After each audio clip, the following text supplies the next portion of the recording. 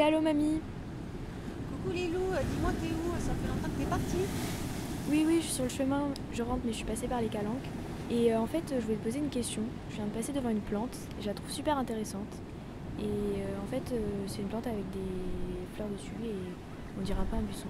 Et je voulais te demander, comme je sais que tu t'y connais un peu en plantes. Ah d'accord, de quelle couleur sont les fleurs?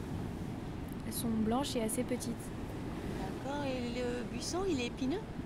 Oui, il est épineux, je me suis piquée tout à l'heure.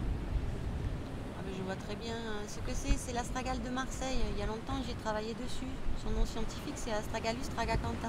Ah ok. Et elle est rare et c'est une plante protégée. Il y a à peu près 4900 individus dans le sud de la France et 90% de ses effectifs dans le Parc National des Calanques. Ah, c'est pour ça que c'est la première fois que je la vois. Et pourquoi elle est protégée cette plante?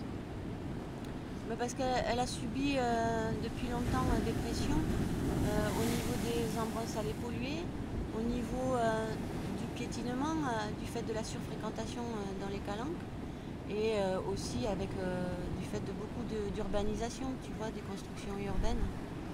Mais bon, elle arrive à se maintenir sur les sols pollués parce qu'elle a développé une symbiose avec des bactéries et des champignons au niveau du système racinaire. Ok, bah tant mieux, écoute. Et qu'est-ce qu'on peut faire pour qu'elle disparaisse pas complètement, puisque c'est une espèce protégée?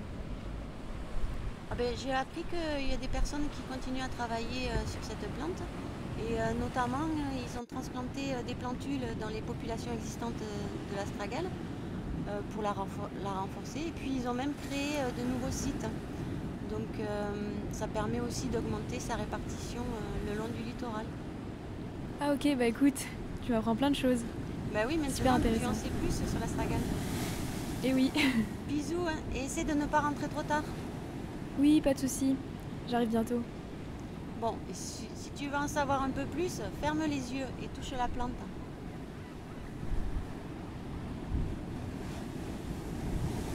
Ferme les yeux et touche la plante.